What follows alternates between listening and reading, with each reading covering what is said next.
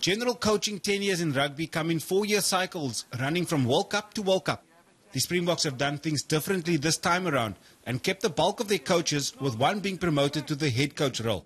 Well, if you think in Springbok history, it's never ever happened that, a guy coach stays on. I think it's the right way going forward. I've seen at Saracens what difference they can make. And Jacques is a great coach. He's learned a lot, grown a lot, and I think it's the right time for him to take over. Rassie will still be involved from the top, looking down and still helping from a technical perspective. So it's going to be great. And then hold your feet, guys, hold your feet. The decision has some fans and most, if not all, the players excited to what the future holds under Nienaber.